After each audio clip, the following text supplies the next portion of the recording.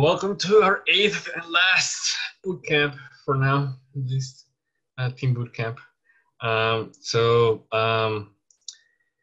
Yesterday we were working on building tidy tools, right? And we ended up making a package.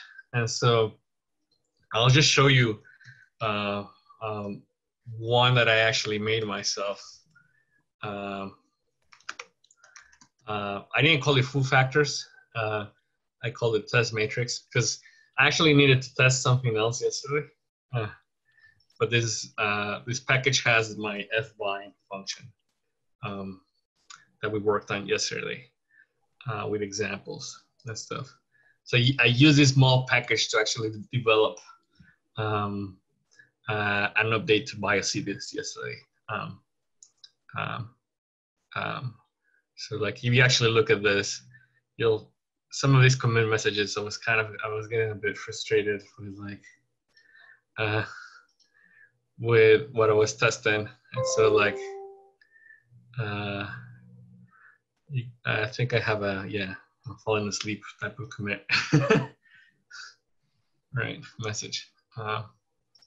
Anyway, so we made our package, and that was part of the whole game chapter on the making our packages chapter our chapters, our packages book, the second chapter called the whole game.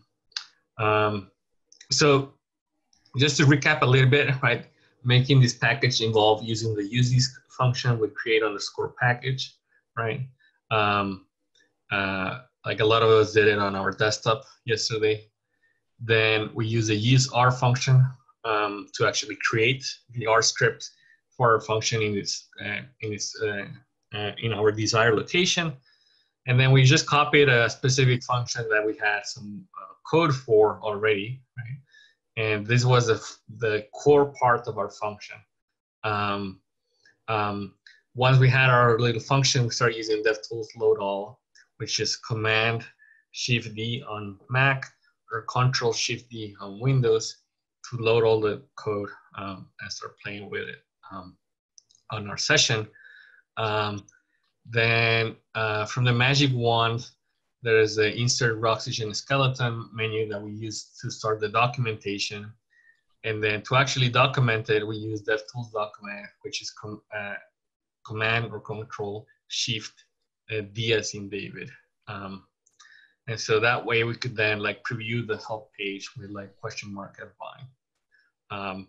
Once we're happy with that, then we start checking our package using Control-Shift-E, E as in elephant, and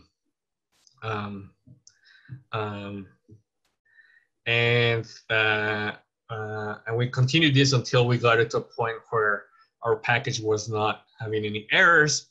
One of the first things is like maybe we had to edit our description to make to provide our name and stuff, to write an actual title and description, and to specify a license.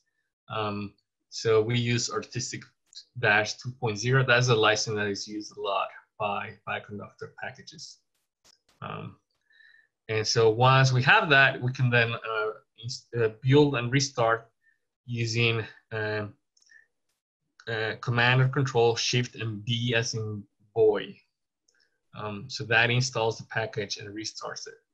And then at that point, like if we had any links on our fbind function, then those links would work when we looked at the help page for it, right? Okay. So those are like, the main tools that we'll use for making our packages. Now that is for making a function and testing and making the documentation. But like a big component of making our packages is unit testing. And you'll notice on my packages, like I have different degrees of unit testing. Some of my R packages have a lot of unit tests, Some of them I don't really have unit tests. They are basically tested because of the examples. And so what are unit tests, or why we need them?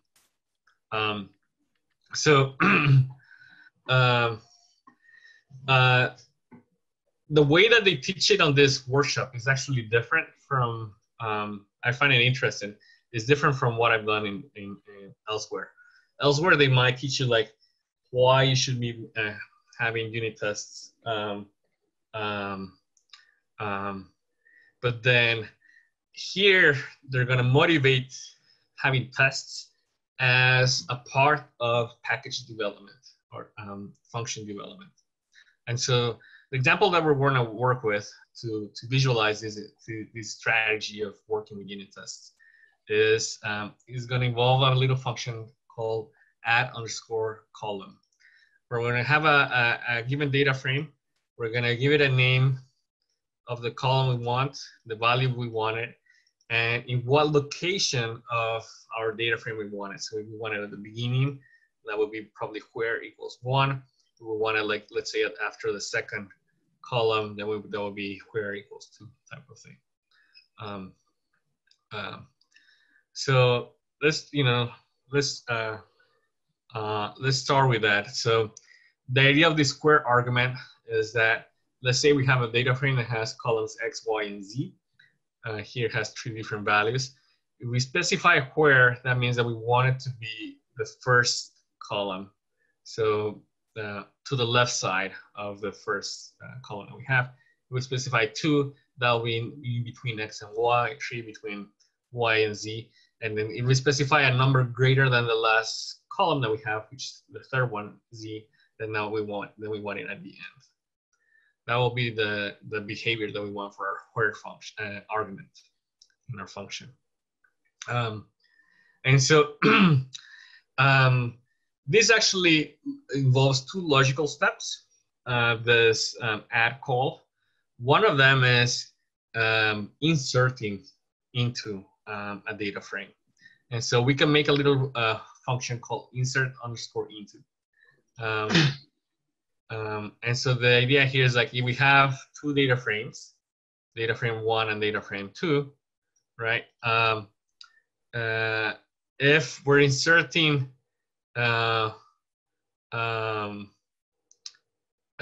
into data frame 1, we're inserting data frame 2 at where's equals 1, that will mean that we're going to insert this data frame 2 to the left side of the column A of data frame 1, and the end result will be like X, Y, and then A, B, and C.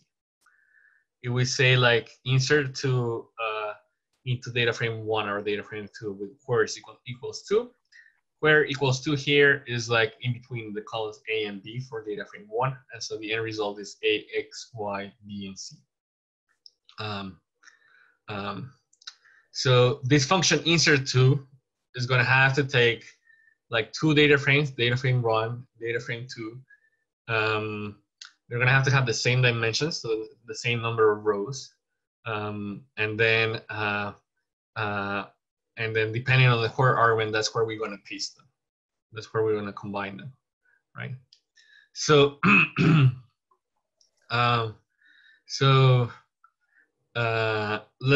here they give us a little skeleton that we can use to start making this function, insert into. So they're giving us an X and a Y argument instead of df1 and df2, and a where argument. And so we're gonna have a set of different use cases. One of them is when we're talking about the very first column of X. Another one where we're talking about we gave it a where value that is greater than the number of columns that we have on X. And then the other one is like in between, right?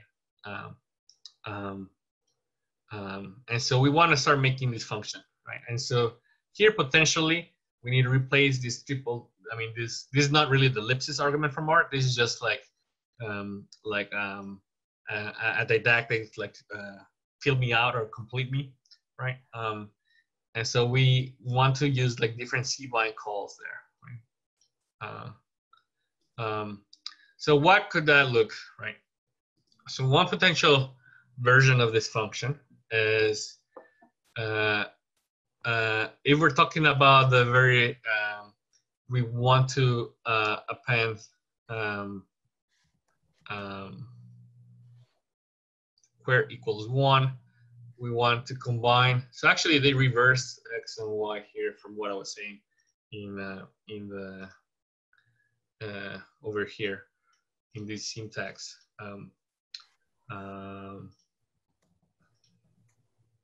Yeah, they reversed it. So we're I guess the syntax here for insert into is like we're inserting x into y.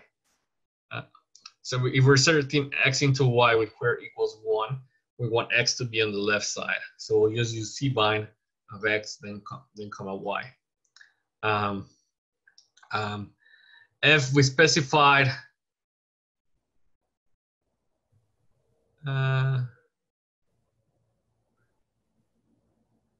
this looks wrong to me, right? Like now they're saying like if square is greater than a number of columns of x, then we want y first and then x. I think there's some errors here in the syntax. Oh, maybe that's because this is the first attempt. Okay.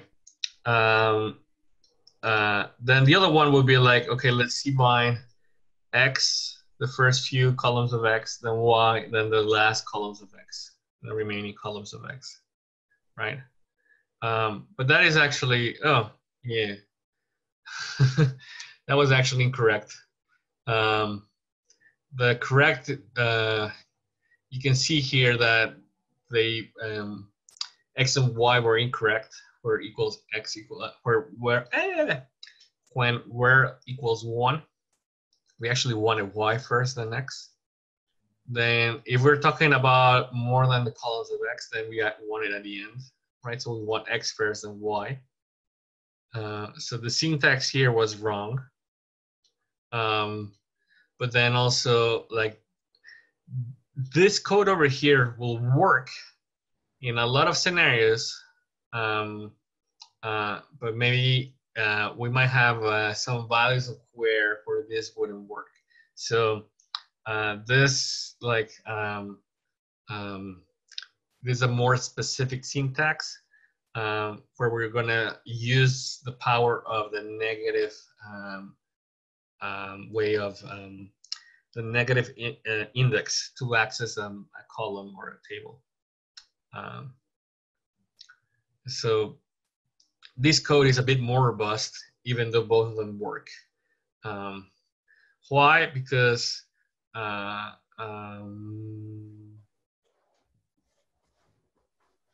we can make some. We can find an edge case where the previous code couldn't work. I don't know it. I don't remember it off the top of my head. I know there is one. I think. Okay. So how did this person write that code, right? So the first thing they did was create some example inputs. So VF1 and VF2. Once they have the two inputs, then they will like edit their function insert into and just test it with different cases of where equals 1, where is equals 2, where is equals 3, etc. And so after every time they made an update to insert into to see if it actually worked, then they ran they loaded the package again, ran it, and saw if it was generating the expected output that they had in their minds. So if you're going to be doing this quite a bit, at some point, this workflow of reloading everything, then running command enter, and visually checking the output can be error prone because maybe you're forgetting to, maybe you forgot to execute one of the lines, things like that. And then also you have to look at all the output, right? And so this might be a simple case, but you might have like more complicated cases where the output is like challenging to look at. So that's why they came up with this new workflow to make it faster to develop packages and stuff. And so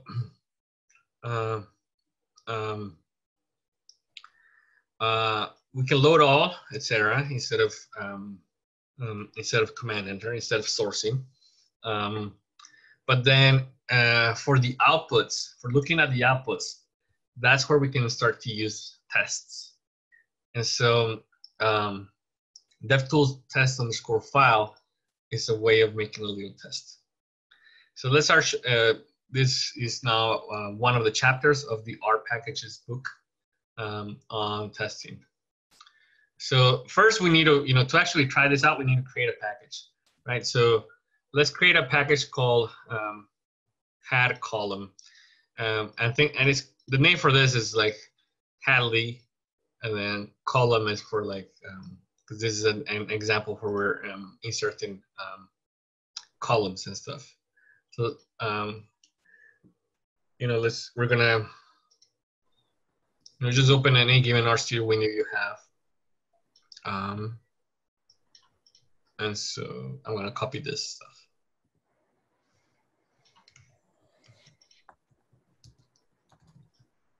I'm gonna create my package, had column.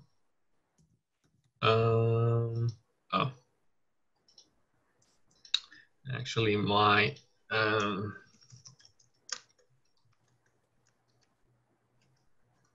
mistake, my R profile yesterday.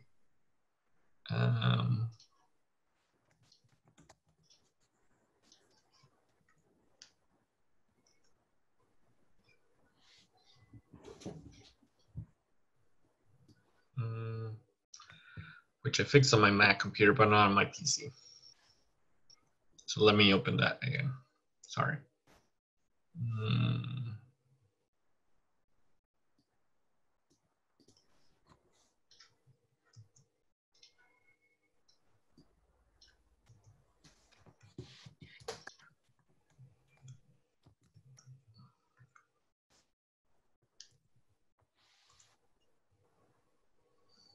All right, cool. So I fixed my R profile. And so let's just create it. My had call package, right? If I look at the description file for it, we can see that it's already using like my the information I provided about myself in the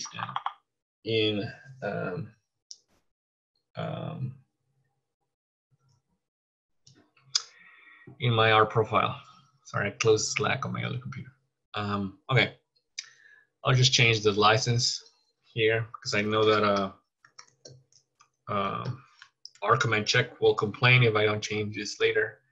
And then as a title here, I'll say like adding columns.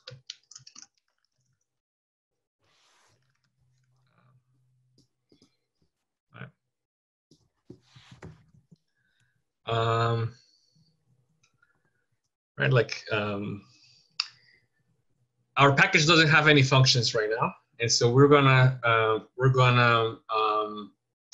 make the function for insert into. So for that, I want to use R insert into.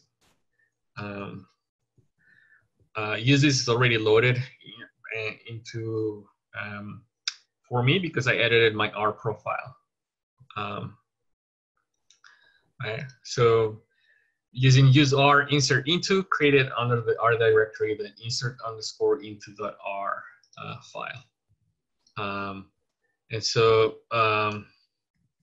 at this point, right, we already have a working function. So I'm going to copy that code and paste it. Right.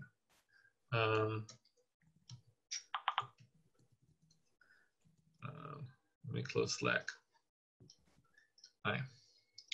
I actually automatically formatted it by like pressing Ctrl-A to select all the code, then Ctrl-Shift-A, which is equivalent of the magic wand reformat code button on RStudio. So that reformatted the code. And I have some defaults already for saying that I would like to have 4 spaces for indentation. And I use that because that's the default that they ask for in Bioconductor packages. All right, so I have my little function over here, right? At this point, the next thing is to insert the Roxygen documentation, right? Because then that way we can start testing. And so I'll add a couple of examples. So let me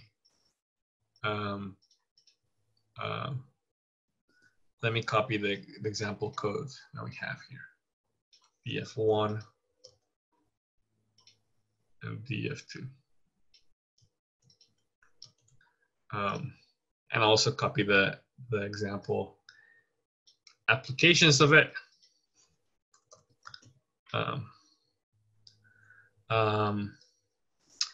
Actually, because I copy pasted this insert into, RStudio doesn't automatically add the pound apostrophe at the beginning of the line, and I need to add it to lines 15 and 16. So what I'll do is I'll press the Alt key on my keyboard. Then while keeping the Alt key pressed, I'll drag my mouse up. That way I get more than one cursor, and so I can type in more than one line at the same time and add the pound sign syntax. Right. So at this point, like I could like press Control Shift D. Sorry, I didn't want to document it. Control Shift L to load all, and I can try it out, right? With Control Enter.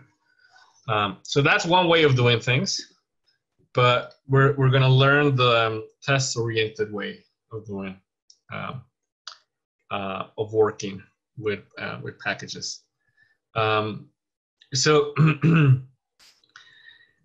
the idea here is like immediately after you create your function, insert into with use R, the next thing you could do is to actually use the use_test function. And so if I do that,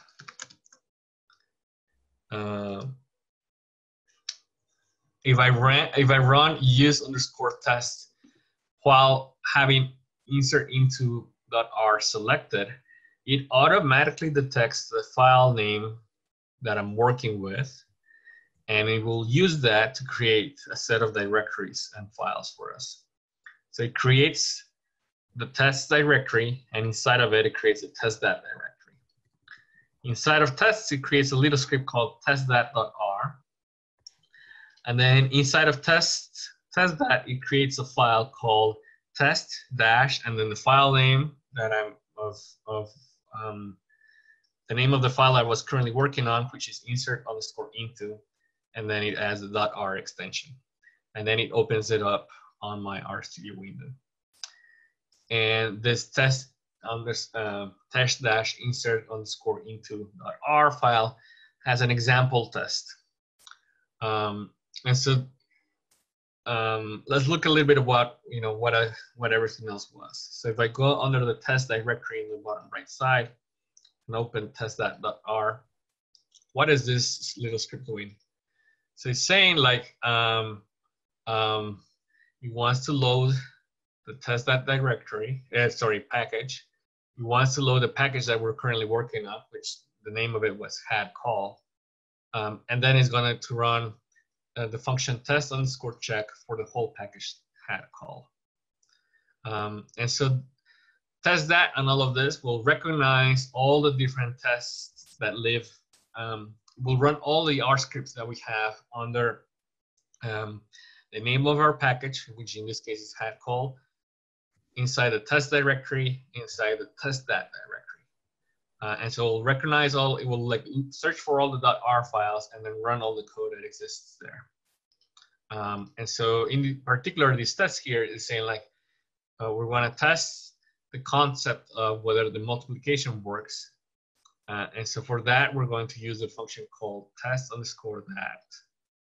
We give it a little like string here that will be useful for us in the future to have an idea of like, what are we working on, comma, and then it has this kind of weird syntax, which is you open a curly brackets, almost like if it was a function, but you could actually have multiple tests here. So I'm gonna, paste the. I'm using. Sorry, I did a couple things.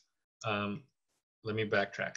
So on the second line, when I was on the second line, I pressed Control-Shift-A to automatically reformat the code.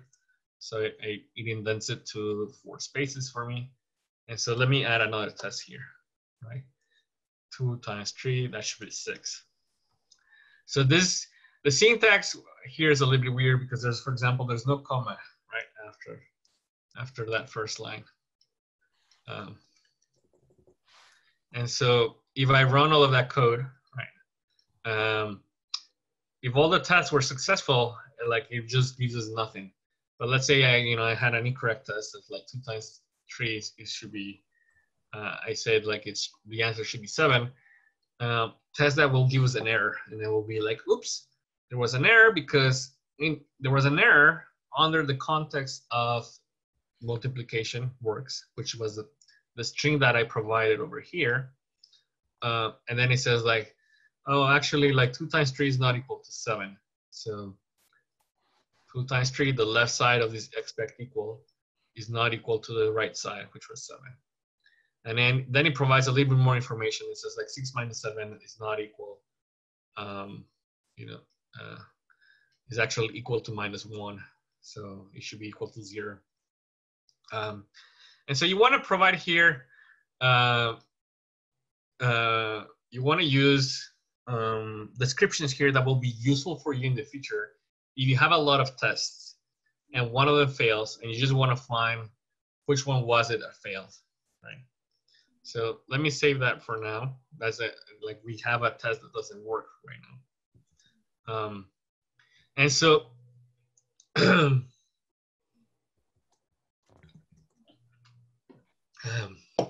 I need a new voice. Okay. So what we did yesterday was like we modified the code. We reloaded the code using load_all, and then we explored the code,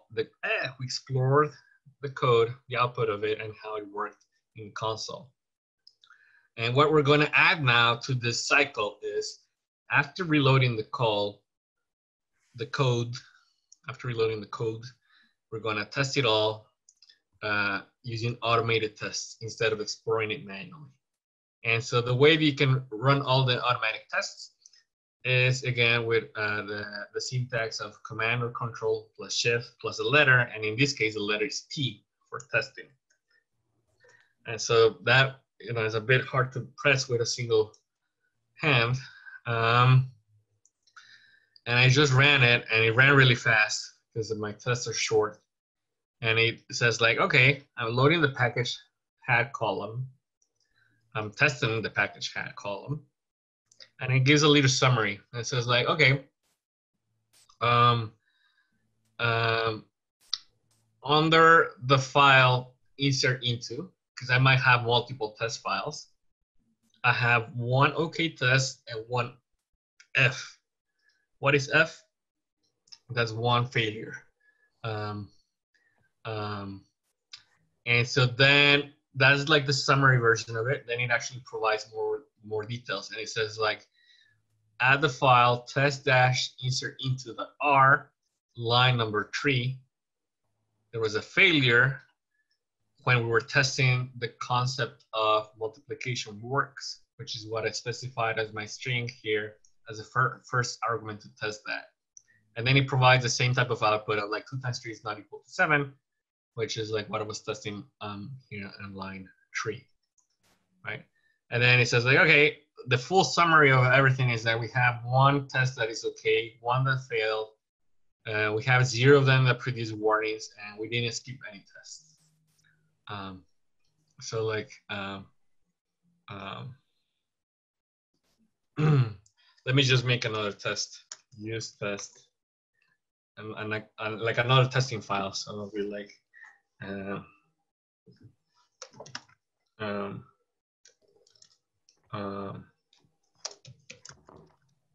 my name.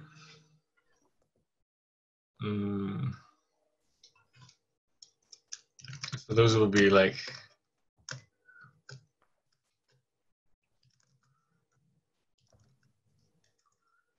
you know, I'm just adding a very simple test here. I'm saying like,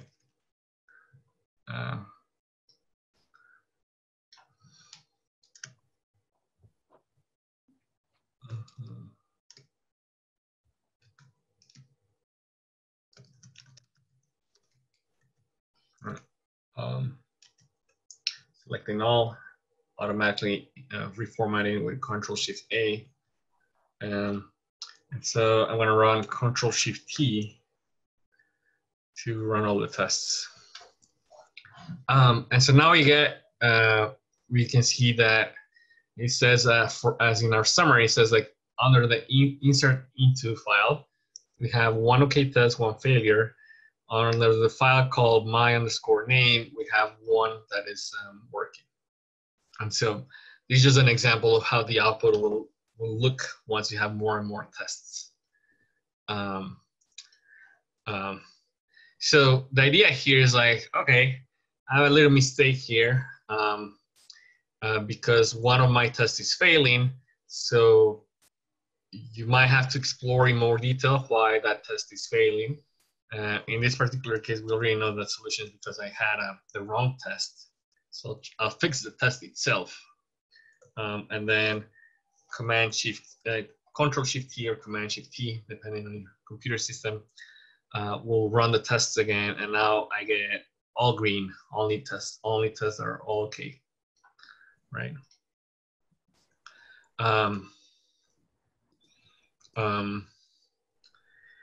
So wait. What this is doing really is like we're using load all, and that way we're like testing all the sorry, load all is for like loading all the code, all the code, and test itself or Command-Shift-T, that runs the test for the whole package in itself. If I go back to insert into, I'm just going to press Control-T. That didn't work. All right. Let me run this manually.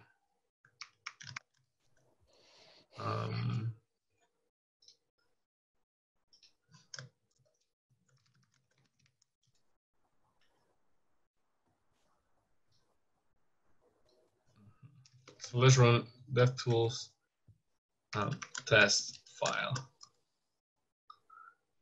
All right. So the idea here was that DevTools test file just automatically recognizes what file we are, which is the insert into.r. Automatically recognizes that the test file related to this is the test-insert_into.r, and then just runs the test for this, right? And so this is a very helpful function in for scenarios where you have a lot of tests and like they all take a while to run, and you just want to test. You just want to run the test specific to the function that you're working on quickly. Cool. Why do we reload a code when you can just run the automatic tests? Well, actually, like, I mean, you can just do it by itself, right? You don't actually need to reload a code. You just want to reload a code here. You also want to interactively explore things. And so you might have actually make small functions that help you automate your tests, right? So here, for example, I have like insert into, and I'm checking that query equals 1, 2, and 3. So I'm running the same code 3 times. I had to copy pasted it, right? And like we always know that copy pasting is error prone. So one way to do all of that quickly is to have a little function, add position here, where we give it an I, and it just runs insert into df1 2 and then where equals 1, right? And so if I copy what I have here, I'm going to copy it into my test for insert into. So I need to delete those lines. So I can just select the commented lines and then press Ctrl-Shift-C, which uncomments the lines. And so that deletes automatically for us the pound sign and the apostrophe.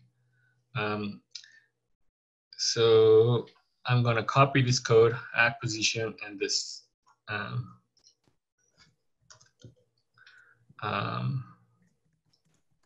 into my window, and I'll copy the tests inside here. I'll automatically reformat, and then I'll change the text here to insert into and check that it works. So for checking that it works, I'm going to press Ctrl-Shift-T, and it's going to run all the tests. And I see that it returned all green, right? So all the tests here were successful. And so here, like, we had to think about what was our input data, df1, df2.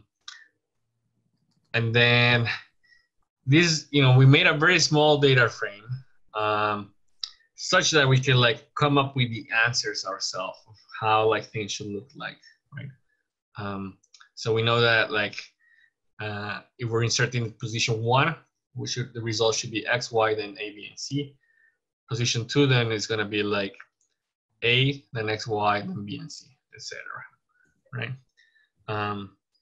And so this small helper function here, add _ plus or position, is helping us not have to like do the insert into and paste it like all the 3 different ways, right? So you could argue that like this was a very short example, and maybe we didn't need to do that little function, right? But all of this code here is can be useful in more complicated scenarios. All these concepts. Cool. So and so the idea here is like, if there is a problem, it will be easy for us to try to solve this, right? Because we can see the pattern of the answers and stuff like that. And so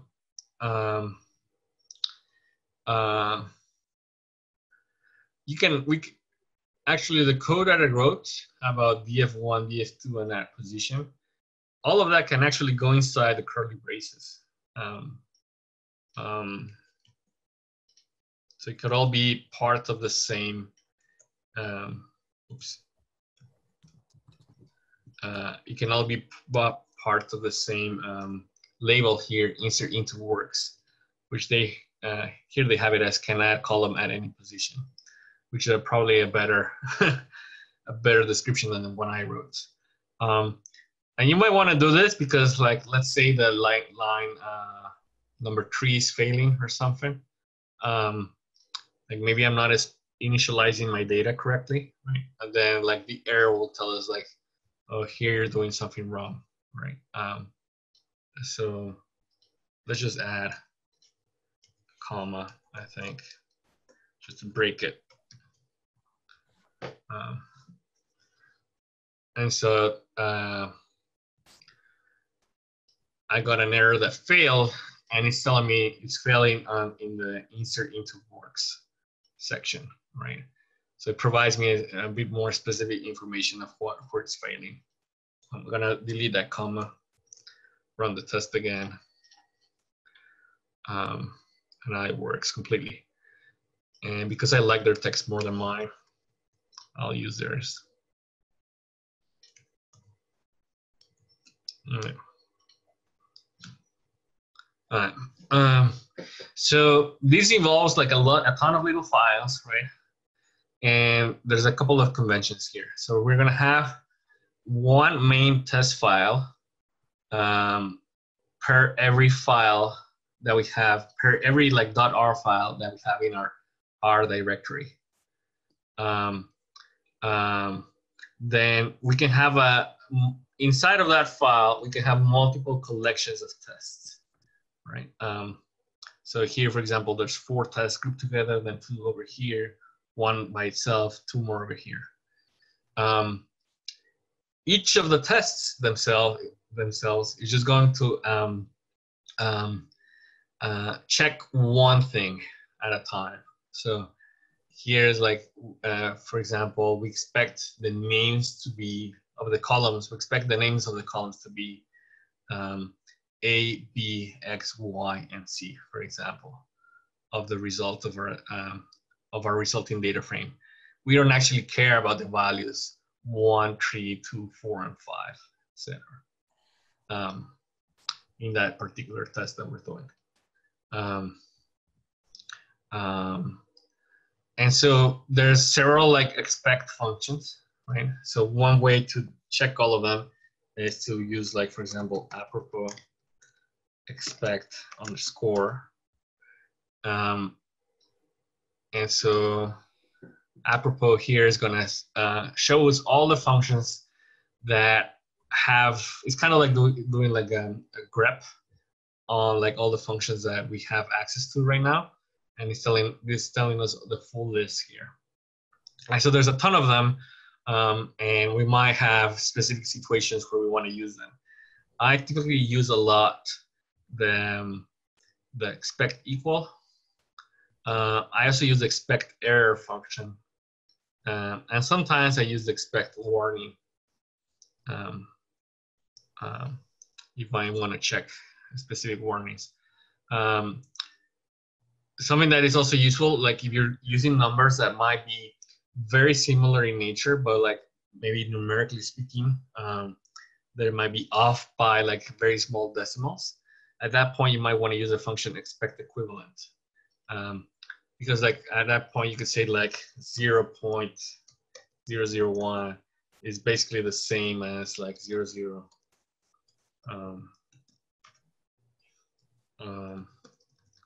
0001, right? Although technically they're not equal, right? But like if you have a tolerance of, let's say 0.3, 0 point and then 301, they would work, and that's kind of equivalent as doing like absolute of one minus the other, and then saying, is that smaller than my tolerance level, right? And in this case, it's true, right? So this can be useful, especially if you're like fitting models, for example, or doing anything that involves like some complex math, some matrix algebra, for example. You might end up with like numbers that are almost the same, but like not necessarily identical. And that's because the way like some of these multiplications and stuff is done changes a little bit by operating systems. So you won't get exactly the same numbers, numeric numbers in your computer. All right. So this involves a lot of shortcuts, right? So Command T actually didn't work for me. Oh, that's maybe because I need an add-in. Command R. But Command Shift T did work for me for package development and stuff like that. So the idea now is for you to practice this, but like I see that we're near the hour, so let's take a 10-minute break and we'll come back. So I'll see you. Let's take a 15-minute break. I'll see you at 4:10. I'll stay around in case you have any questions though, and I'll pause the recording. All right. So actually, I spent a bit of time. I understand this slide better now. This the setup keyboard shortcuts one, and that's because you go to Tools, Add-ins, then there's Browse Add-ins. Then here you can click Keyboard Shortcuts, and you can actually set some keyboard shortcuts. And so some of the ones that they're recommending that we set that are not set by default are run a test file. So that is Command T on Mac or Control T. That's the one they recommend, Control T on Windows. Report test coverage for a file, that's Control R. For a full package is Control Shift R or Shift Command R. So those are some of the keyboard shortcuts that they're recommending we specify.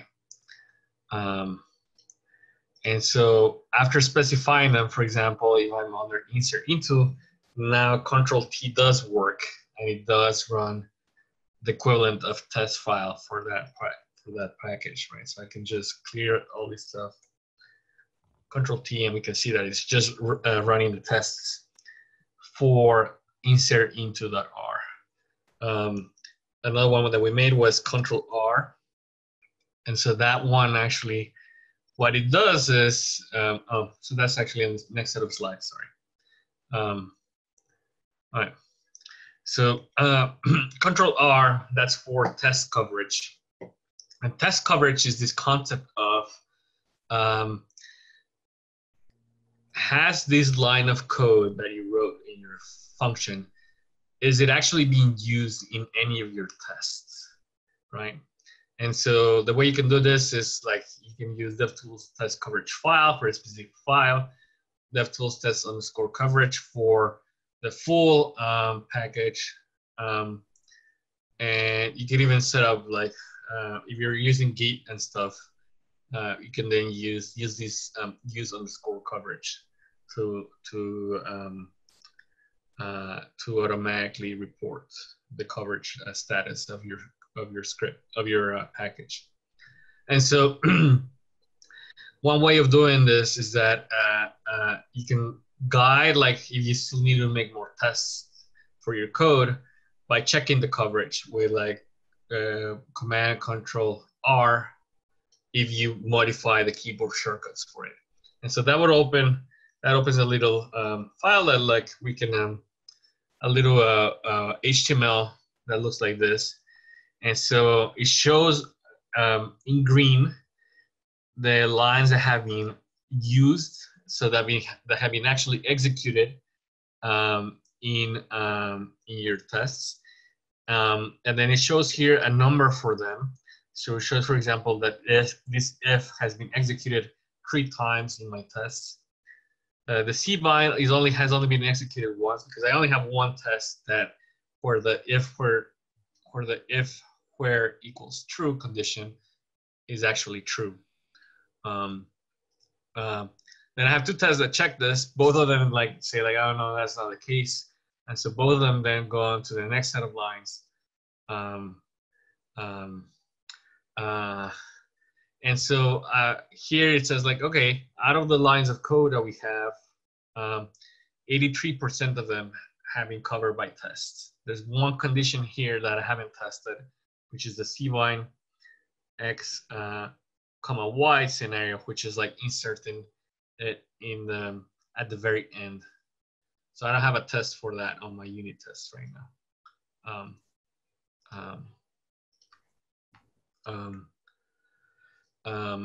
And so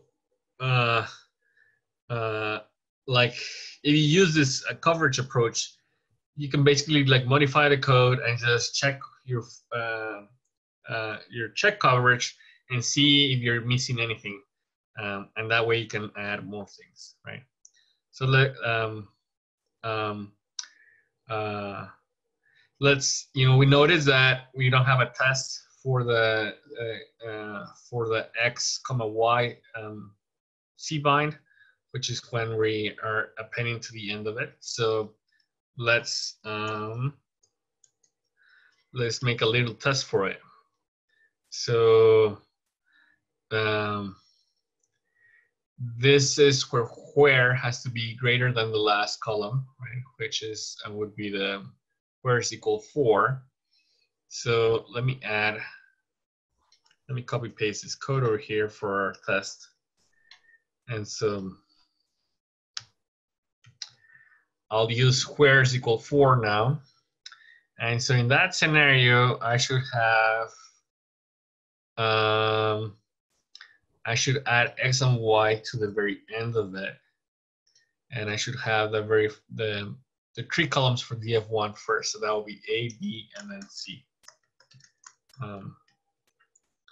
So now that I've done that, like Control R will make again the coverage, and now we see that we have 100% coverage. And so actually this if is now being tested 4 times because I have a total of 4 tests. And this little C line over here that wasn't being tested now is actually being tested. And so why you want to do this, right? The idea is that like for users, if they know what this is about, they can get a bit of confidence on how good this package will be, right? And so I'll show you 2 very drastic examples of packages that I'm working on. So like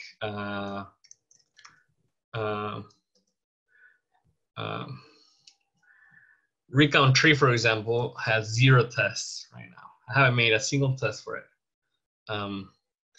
But like Megadev, which is we started working on more recently, has a code coverage of 78%. And so like this gives the user an idea that like you know, actually some of these R scripts have 100% test coverage. Some of them are not. So like one of them, for example, let's look at install.r here. It's going to show me the code, and then it's going to be like, oh, actually, you know, this particular scenario here has never happened in any of your tests. And things like that. So sometimes it's not possible to get to 100%. Right? In this particular, for example, this is one of those examples where like this function has this behavior that is dependent on the operating system. So if it's Windows or if it's Mac, we'll do something different. And I'm running my test on Linux, so that's why it won't run. It won't report the coverage there, right, at 100%. But you can do a lot better than what I'm doing on the Recount Tree package, and you can have more tests. Some people view this as a game, right, as a way of like, okay, let's make sure that I have as many tests as possible. Some other advantages is that like you have tests, then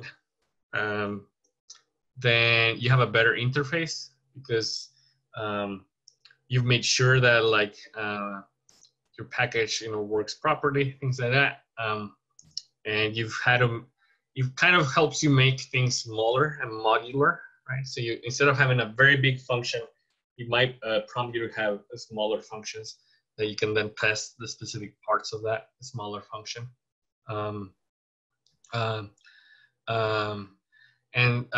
Like this could lead to improvements in readability and performance without like actually changing the output of what you're generating. And like if you're like a professional like package developer type of thing, right? Which I mean, all of you might want to be. There's this idea that like if you're working, if your job is like making our packages, right? Like you could end the day with like leaving a test failing, and it's like, okay, next day, that's, you know, that will be the task that I'll try to solve the next day, right?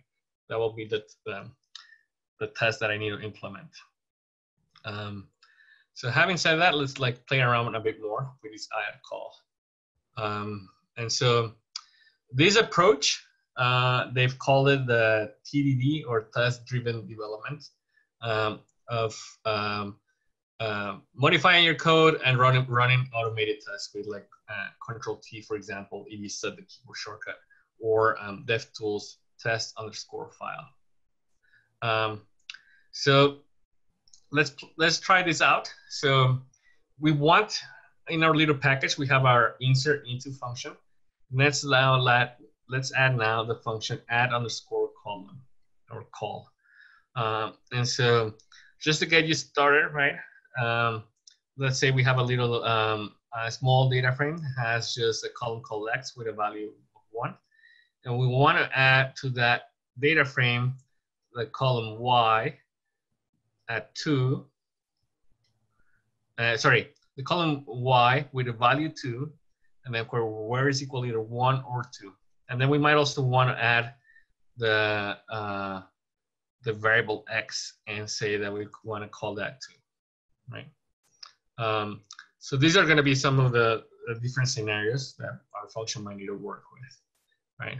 And so, because we're going to practice the test-driven development approach, we want to have expectations. And so the expectation that is used the most frequently is expect equal, where we have the object we just generated, and then on the right side, we have, after the comma, we have what was expected output, right? So like an example could be like our function X and Y should return 1, for example. But there's other expectations that we could do. For example, like we can, like, let's say that our function generates the output and we call it out, right? So maybe we want to check if the shape of that object is the shape okay, like without actually testing the specific values. So we might check whether it's like, for example, let's say we expect a list and we expected it to have 3 elements. And then for some specific computations, we might want to test like very specific values of our output.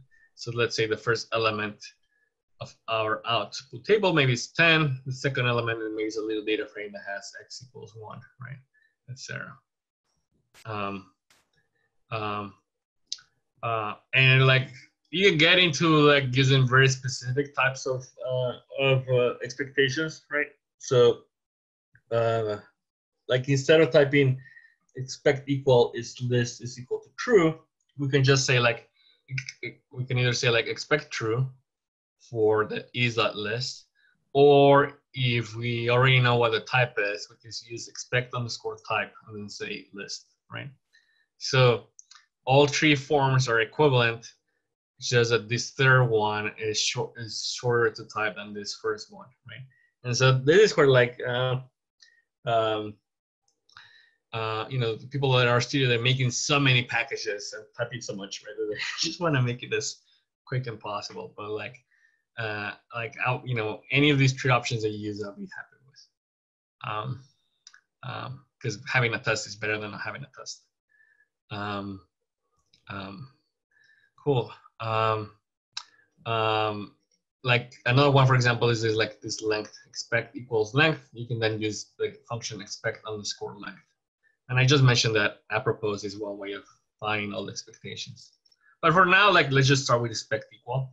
And as we get better at using test that, we might, you know, use more other specific tests. So the idea here is we're gonna start our function add_column. Sorry, a test, not the function. We're gonna add a test, add_column using use_test. And into it, we're gonna paste this set of tests that they gave us.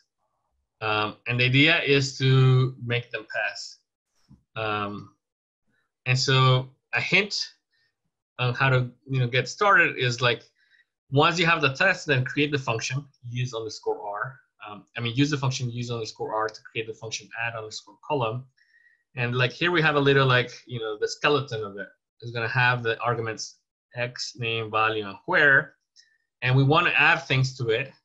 And every time we add something to it, then we can check if our test is working correctly by using Control or Command plus R. And so let me do this myself. So let me run use test add underscore call to add the test file. And then into it, I'll paste the test that they gave us.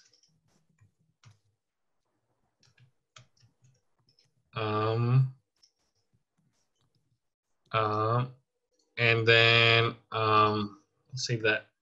And then I'll create the script, or sorry, the function file for add underscore column. I'll paste it. And if I just use, if I press like Control T on my computer, it will run those tests, and it says like, okay, we have a failure. We have 2 failures for our test, right? And so the goal is to go from these 2 failed tests to 2 okay tests. And so we want to, start writing the function of add underscore call.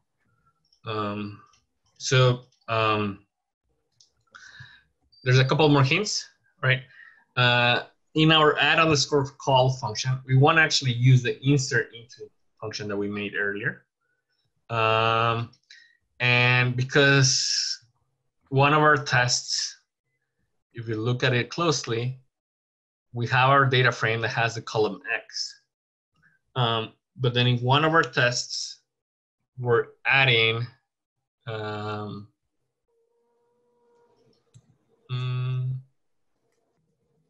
oh, I guess we didn't have the test there. One of the scenarios that we might do later in the future is add underscore column VF. We might actually then want to specify a column name that already exists in our data frame. So that is where like the set names function might come to play. So with that, let me pause the recording and let you guys try it out.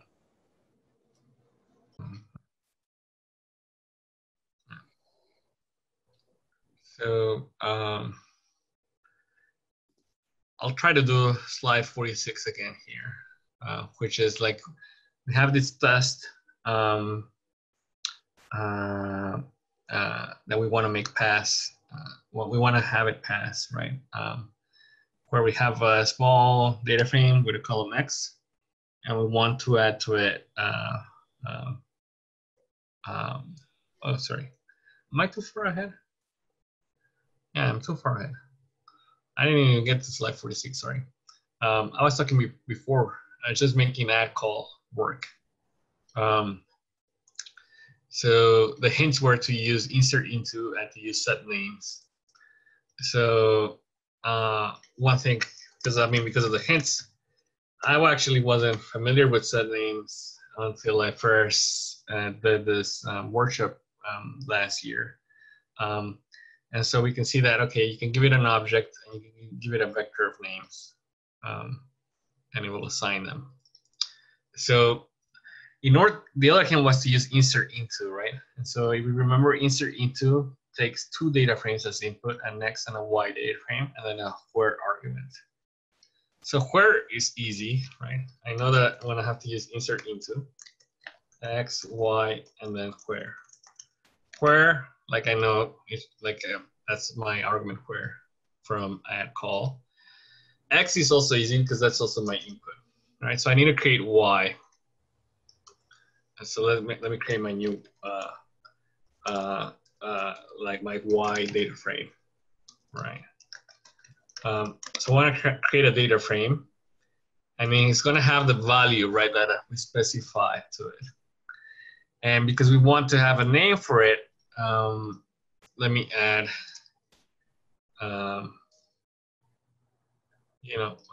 sorry, let me just showcase this by saying like, why is it going to be Y data frame?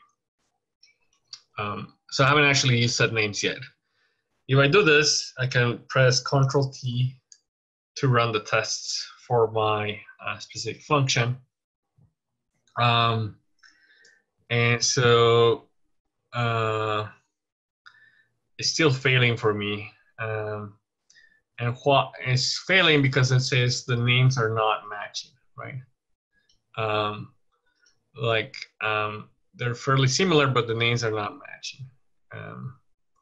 And so that's when we can use the set names function to set the names of my object.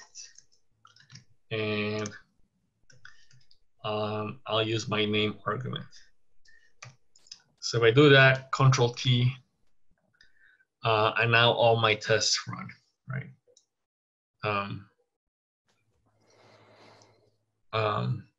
Are there any questions about the solution so far?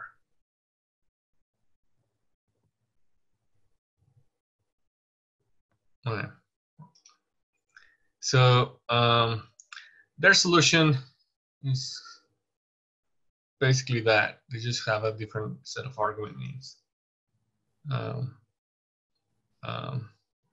And they're not like specifying the X argument of insert into or the Y argument. They're using positions to match things.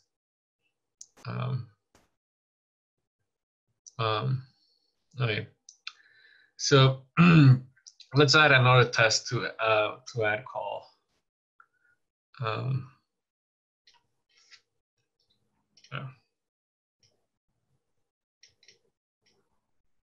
Control copy, add call.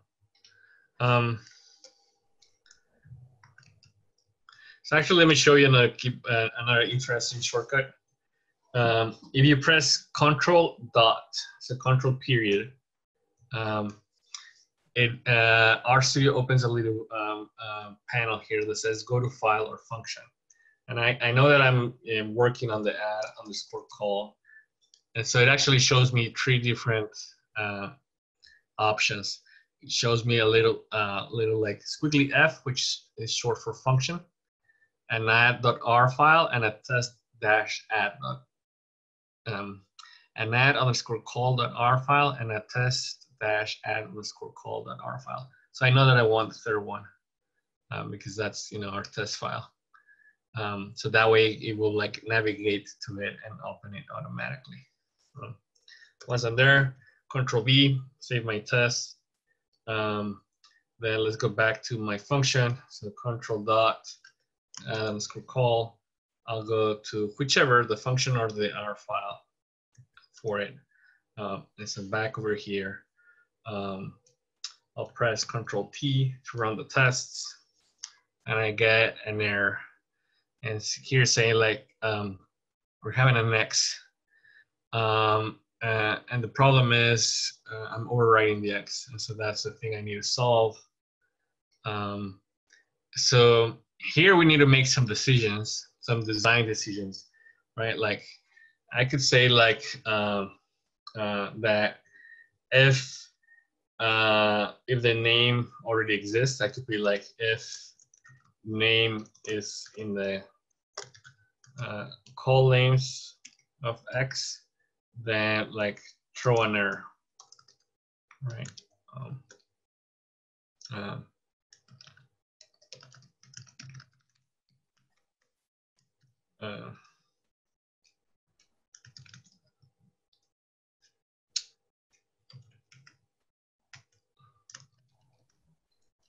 So I could throw this error, right?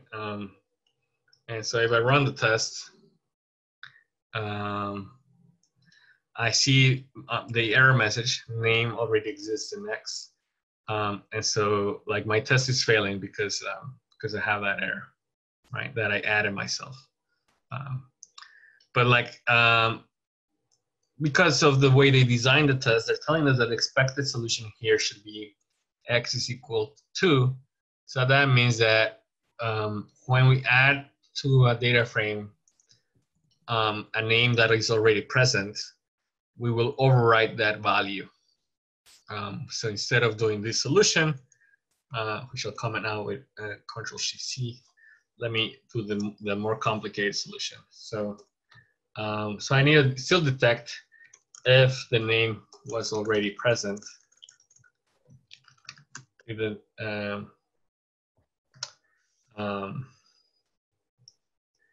name is already present, then X name will be value. And at that point, we can return X. So let's try that. Control T, and now everything works out, right?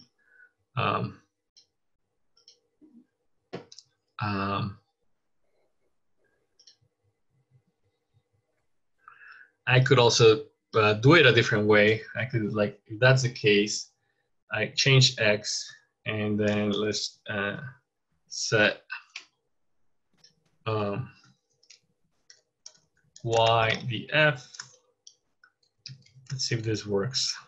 If I set it to null, no, that doesn't work. For data frame, an empty data frame. Nope.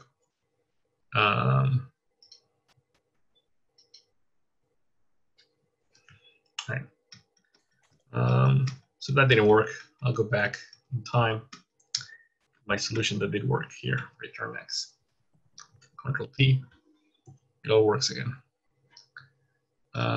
Something on the chat. Yeah, I gotta head out, but I'll catch the end of this on the. Oh, sure, no worries. See you, Luis. So these are different. Oh, there's actually the same solution, or very similar solution. Instead of using return X, they just use an if else, a nested if else. And so remember, the last thing that's evaluated is that's the thing that's returned. So that's why they're evaluating X here, or insert into here on the else condition. Both of them work really. Cool. And so the last test is about adding the default where is on the far right instead of the of having to specify it. And so let's again use Control period to navigate to the add call test file. I'll add a test that we were given there. Then navigate back to the script file. If I run the test with Control T, it's like, oh, we have an error. And actually now TestDat is giving me messages like, oh, I believe in you. You can do it. It's giving me encouraging messages. And so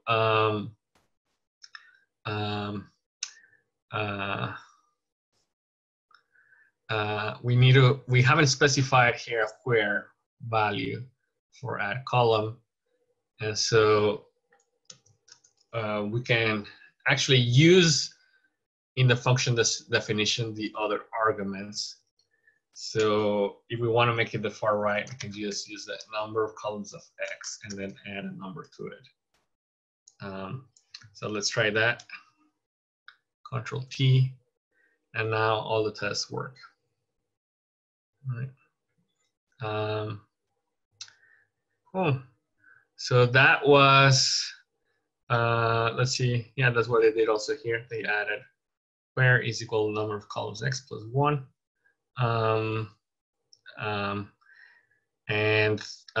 You know, our function works for now. But like, you know, maybe the user has, you know, some weird situations, right? Maybe maybe they specify a where equals 0, or a where like not a number, or they give it a vector, or instead of it being numeric, they give a character, right? And so you can try to make tests for that, right? Let me just run this code, for example. You might want to try to detect those scenarios and try to provide, you know, specific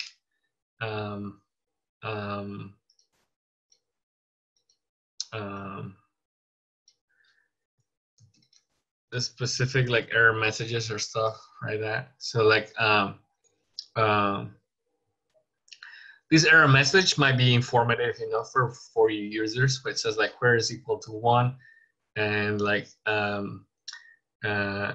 we have a missing value where a true or false is needed, right? And so people can then look at their function call and be like, oh, actually, yes, I'm specifying an N8. That's probably the cause of the problem.